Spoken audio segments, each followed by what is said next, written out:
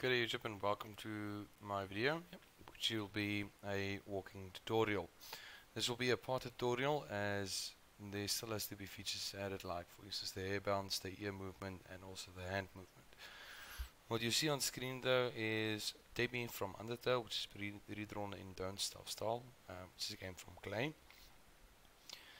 And obviously, as before, I always matched up the various images, like for instance the legs, the body, the head, to a full-size PNG.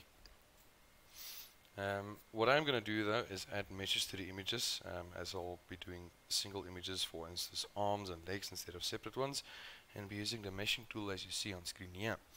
Now what I have there is a new feature, which is auto-generate mesh outline, which still isn't where it should be, but for smaller images it probably is quite fine to auto-generate all those meshes.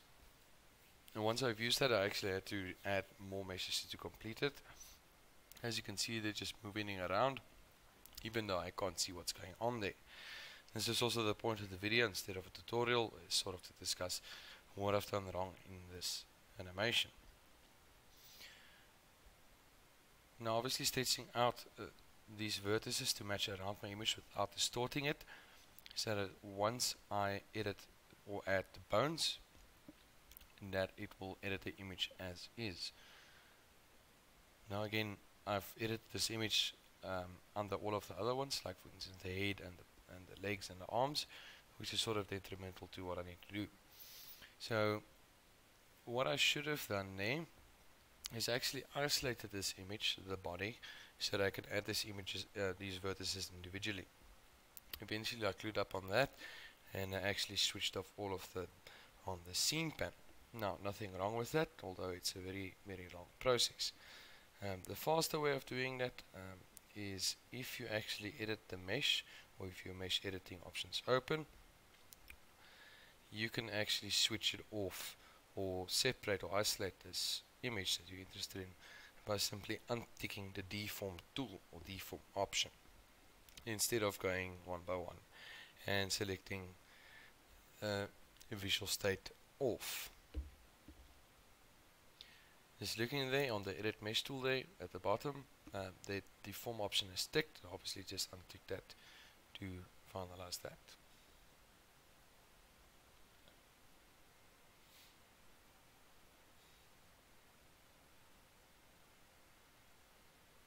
The next part I want to get at here is adding the bones to the image itself, obviously just by selecting them, but most importantly is testing them to see how it actually interacts with the PNG image. We can see there that it looks quite well, although there are some other adjustments to be done there. As we can see, the lines actually distort. So what I'm going to do here is just edit the weights using the weight tool.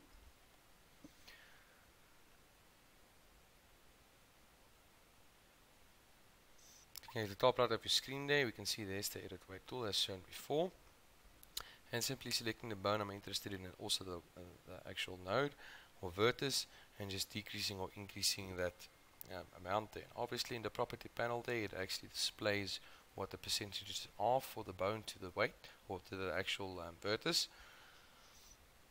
Noting that at the bottom I've decreased it to 0 and on the side to slightly less. We can see there on the bottom of the shirt there, it actually distorts the image quite badly. So obviously I have to increase the top bone's influence on those parts. Just to note as well that if you're using this method to animate your character, like for instance distorting an image, it is not meant for excessive distortion as I've shown there. It's just minor adjustments, like for instance breathing, or in the case of arms you can actually do it quite excessively because it actually does work. Now I am increasing the influence of the orange bone there on those weights, just to sort of move those line work or the line work away from the edges, so it doesn't skew the image as shown before. Obviously just testing this again, we can see it looks a lot better, and I can actually say that I'm quite satisfied with this. I'm going to speed up the rest of the process, including some of the arms and the legs, so you guys don't have to sit here and watch me muck about.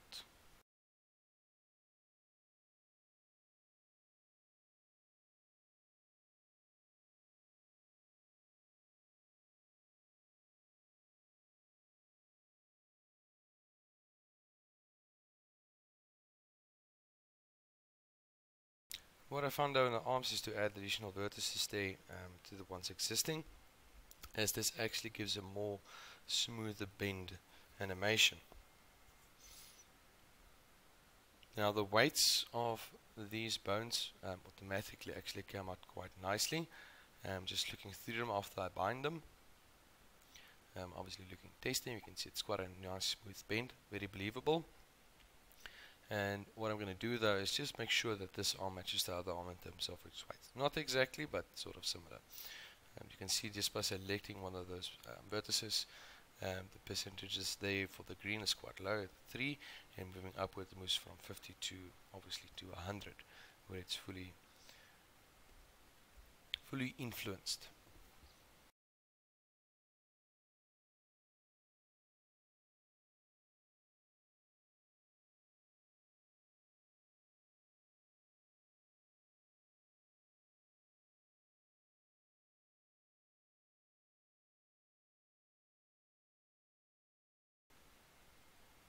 Now all of my bones have been added and the meshes has been made. I can actually move over to animation, and what you see there at the bottom is a picture that I've just got here, which is a keyframe for a walking animation. You can easily find it by googling walk cycle animation. Noting that the key points here is the contact, recoil, passing and high points. However, I'm going to match all of them up and create an indefinite loop with this animation, but I'm not going to match it specifically or accurately to the teeth. What I'm going to do though is just place the image lower and sort of matches up to where I need to be. I think something important to note here when you start animation is that your first and last frame is going to be exactly the same, especially if you want to make an indefinite loop of a walking animation. Very importantly is to make sure that you capture the keyframes. You'll notice though that the keyframe button that we used earlier is gone, and it's sort of displayed over 3 edges for the move, rotate and scale. The key still remains the same, which is K, but just to be sure, make sure that you rotate each bone, even if it's slightly, so that you can actually tag that in your first frame. What I'm going to do now is just move the body a little bit, although this video doesn't focus on that. That will be a second video. We're looking at overlapping actions and secondary actions. This one is just to form the basis of the walk animation, which is going to be my leg, feet and arm movements. I'm spacing this out incorrectly though. It's just to build or to start the animation. Later on I'll be spacing it more correctly.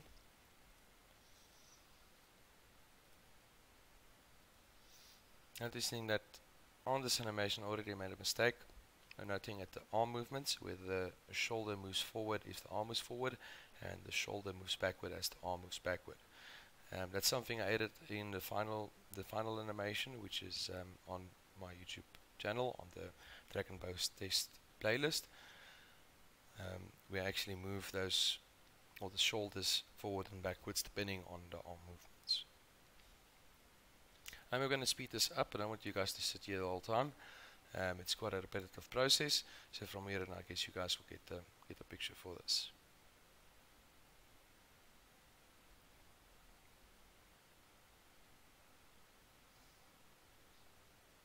Okay, so once you've got the initial setup done for your animation, obviously there's going to be a review process. We have to review each frame and see actually how it interacts with each other, if it's correct, if it's smooth, if it's not. Now the spacing here won't accurately actually show that. Obviously the more accurate the spacing or correct the spacing and the more fluid animation, more easily you'll be able to see the impurities. Now obviously on this one I couldn't see a lot, but as I moved this or fixed up the timing, I could actually see quite easily what's wrong here. And the first one there is the first frame, the last frame is the same, and this is also where you should make sure that all your frames have been or your bones has been captured as a frame, because I've copied the first frame to the last frame, and then my arm didn't actually go as planned.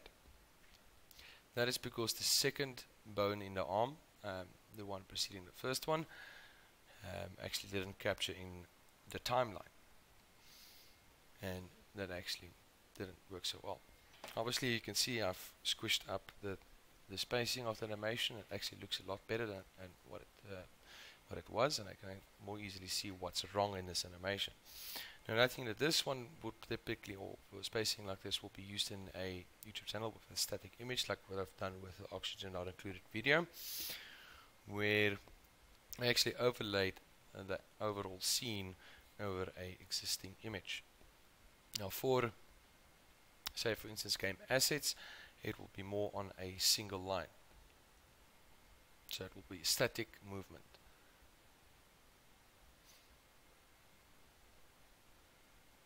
So finishing that up, we can see it's static movement now, where my character Timmy walks on a single position. Now on this we can see there's a lot of errors in here, like for instance the hand twitching, the leg twitching, also the PNG sequence or draw order for my foot, the right foot and the right leg is not correct, so obviously that's going to be final editing. Just moving that up and replaying animation and reviewing that sequence. Here I'm just checking the first and the last frame, but I'll copy the very first frame to the end of the animation, and you're going to notice that just because that secondary bone has not been captured, that left arm actually swings under the scarf and under the head, which is not correct. Now I didn't notice that at first, only later on when I fixed this animation and actually published the final one. So if you're interested, please go check it out. Just to note as well that I did add the DragonBones file to that video, so you're free to download it.